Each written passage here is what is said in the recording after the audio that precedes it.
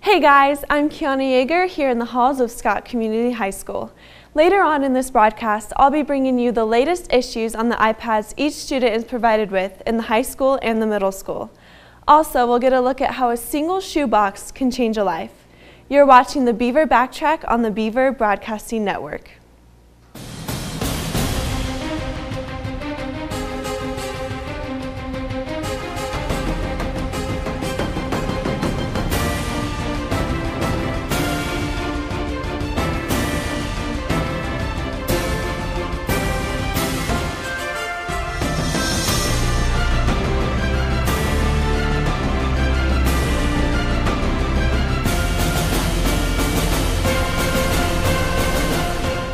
Hello Scott City, welcome to the December edition of the Beaver Backtrack. I'm Clarissa Ratzlaff.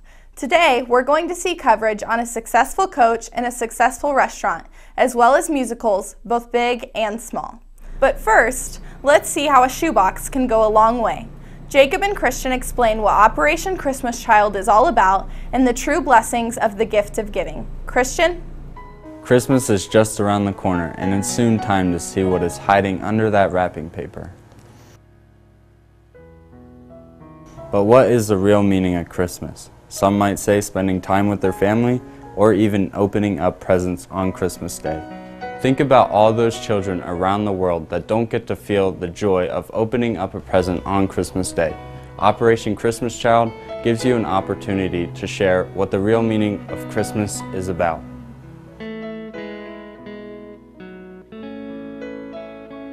Operation Christmas Child is designed to get gifts to children that do not get gifts at any time all throughout the world.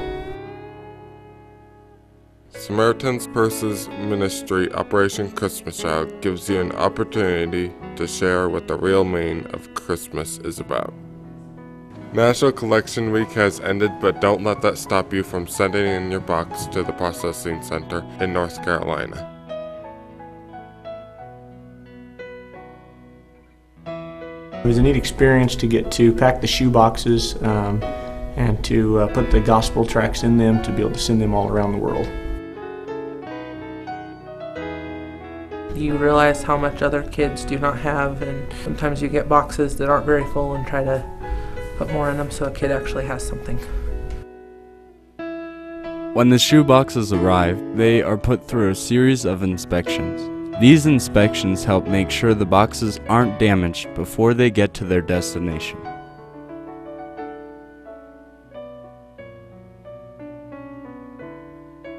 These boxes are then shipped to children all around the world.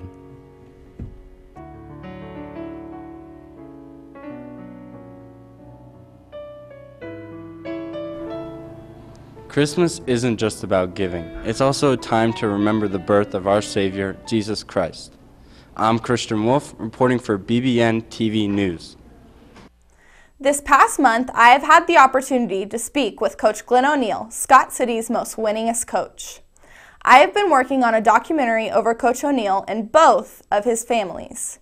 This documentary will be airing on both Channel 12 and 640 this coming month. But for now, here's just a little piece of what you'll get to see.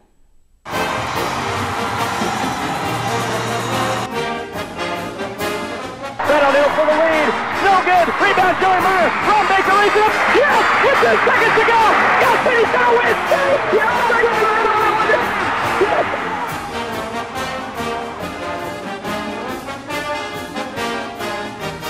Scott Community High School Beavers are the Kansas Class 3A State Football Champions.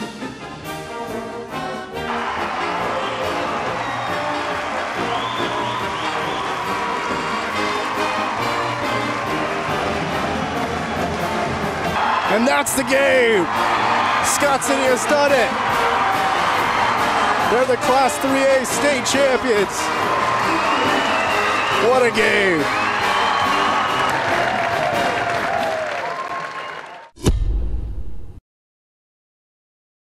The latest uproar flooding the halls of Scott Community High School has to do with the iPads the school provided for each student last year. iPads were originally, I think, purchased to be educational tools. There was a good portion of the student body that was probably not using their iPads responsibly. I have heard a lot of other teachers comment that they really feel like this could put an end to that problem. The problem? Too many students failing classes. Unfortunately, the iPads have distracted students from getting their work done during the school day because they have the freedom to have whatever apps that they want. Our principal, Mr. McCormick, needed to take action. A lot of it had to do with eligibility was a big thing, and the distractions during class, kids not on task. It was an opportunity for them to be distracted, and if we take those opportunities away, maybe they will be more successful in the classroom. Each student's first hour teacher was required to go through their iPads to delete any apps that weren't considered educational or simply not needed in the classroom. Honestly, it really doesn't bother me other than my games, which I'm kind of sad about. I feel like they could have controlled it more, like teachers could have controlled it more. If you're playing on games, if you're on Netflix or something, then it's taken away. We can't forget how useful the iPads have been to the students and teachers here at SCHS. For now, iPads will remain for educational purposes only. The information you need is right there for you. It's been a really good tool. It just needs to be used as that tool and not a toy. The change to our iPads has definitely impacted our school in many ways. Every year, the Scott Community High School puts on a musical for the community to enjoy. This year, the music department favored us with The It Girl. Macy Burning sat down with Sherilyn Wassinger, director of the musical, to learn more about this year's production.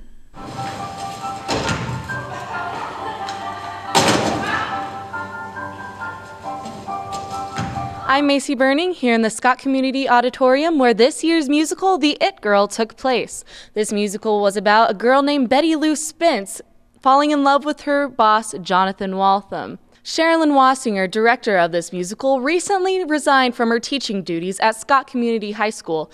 We asked her how it affected her directing of this performance. It takes a lot of stress off of me that I don't have to be in my classroom all day teaching class, and I don't have, tons of papers to grade or assignments or lesson plans to come up with, so that end of it made it a lot simpler. I think that I was a much better director because I had a lot more time just to dig into the 1920s and costuming and all of that. Take the stress off and just let me follow my passion, which is the theater. 12 people made up this year's cast, which is on the downside compared to recent years. So I loved our cast this year. It was just family, and we were pretty close, the cast and the crew. And it was nice to just work with a small bunch of students that really, wanted to give the time, and everybody on that stage really wanted to be there. So we just kind of fell in love with our cast this year. They were awesome. Some people may ask, well, what's the importance of a musical? All you do is sing, act, and dance. Well, according to Sherilyn Wassinger, it is much more than singing, acting, and dancing. It's not my goal to produce Broadway actors. I just want kids to come away with that, knowing that, okay, the theater is a big group and diverse, and everybody can find a spot somewhere in the theater. If we have a good, strong theater program, right beside it is a good vocal music program and a good instrumental music program. A good theater program will back up all the other core classes as well. And then also we have a lot of fun, We want people to have a good time and enjoy. I think that it's important for us to keep this program alive and, to do whatever we need to do in order to make sure that happens, because the fine arts are important in schools. And too many schools today, right now, are slashing those programs and saying we just can't afford them, or our kids don't have the time anymore, whatever the reason. And we need to make sure that ours stays solid. From the Marie de Geer Auditorium in Scott Community High School, this has been Macy Burning with the Beaver Broadcasting Network. The It Girl was a fun production to watch. For sure, they always do a really good job. But the high school isn't the only one who has recently had a performance. The elementary school students' annual Christmas concert was held earlier this month. Nancy Green has always had successful productions in the past, and this year is no exception. Judy Gutierrez has more on the story. The 3rd and 4th graders held their annual Christmas program this December the 3rd. As usual, it was directed and created by Nancy Green. I've been doing kids programs now. I did the K through 6 for 9 years in Leota and 11 years at the middle school here. And this is my 10th year here at the elementary school, so 30 years.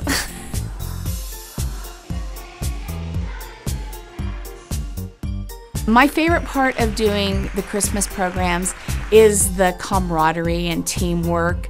Everybody gets excited working together, and it's fun to see the kids when they take ownership of it, and you can see their sense of accomplishment in it. Whenever we have a program, I usually divide it up into movement and solos, speaking parts, big speaking parts, small speaking parts, and kids sign up for what they would like to do. It may be one thing they sign up for or several things, and then go about choosing from that section. I also ask teachers what their recommendations are for the bigger parts, but I try to always give students something that they would be interested in so they don't end up doing something they just hate. There is a lot of stress doing programs, and I think for anybody doing a musical or a music teacher or a coach for any kind of sport, and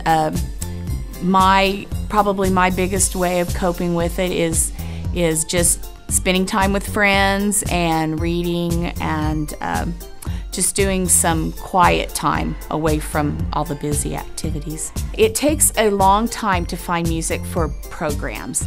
That's probably the hardest part, because you have to think of what works best for the group, and I always have files of music that are ready for separate years. I call them possibility files.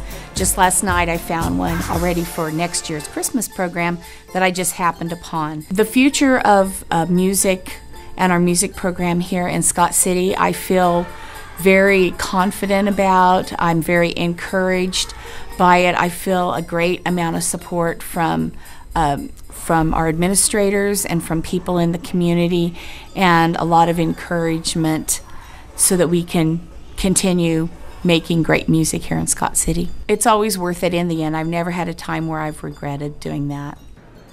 Once again, this Christmas concert has been a success. We look forward to seeing what Mrs. Green has in store for us next year.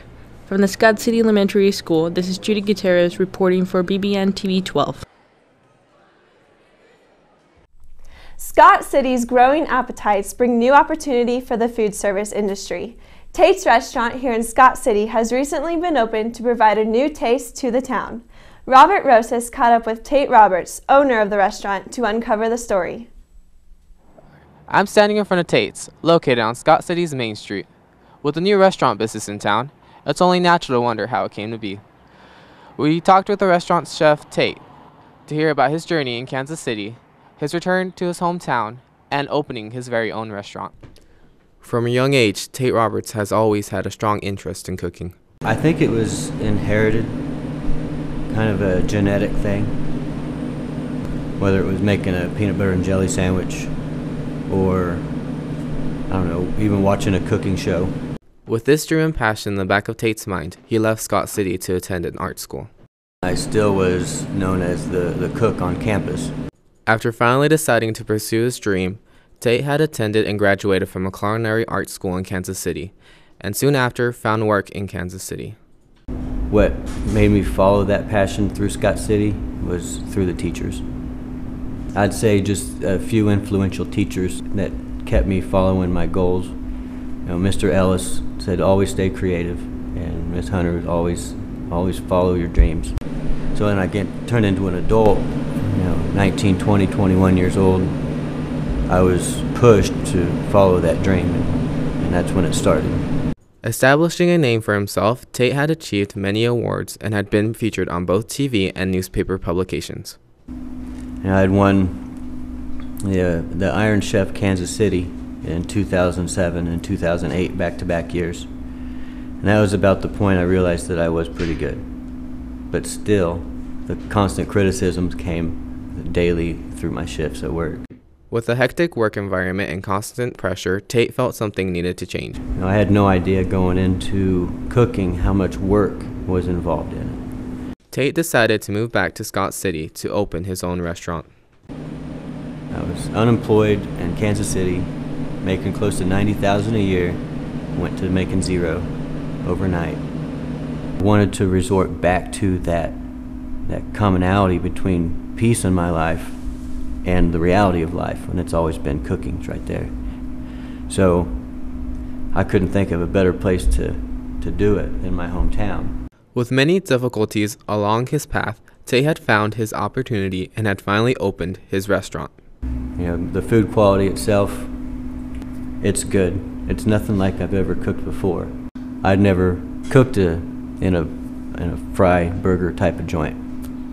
I'd always been kind of steak, seafood, fine dining, small portion, beautiful food.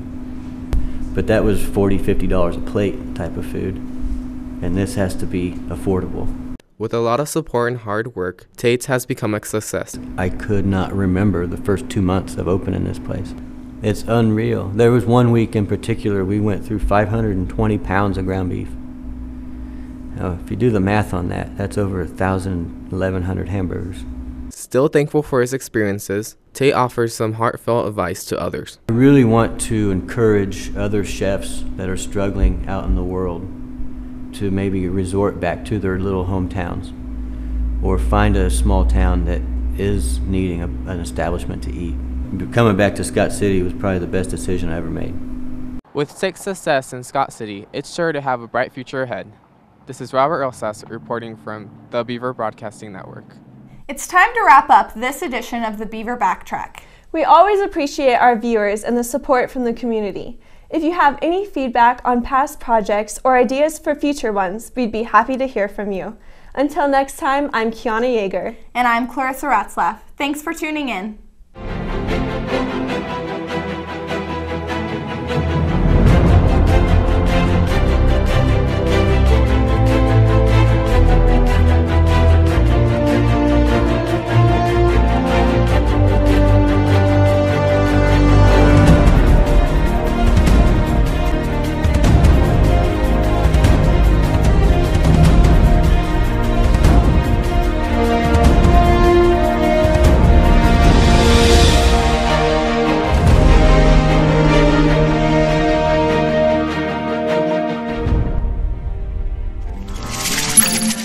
You're watching BBN TV Channel 12, Scott Community High School at its best.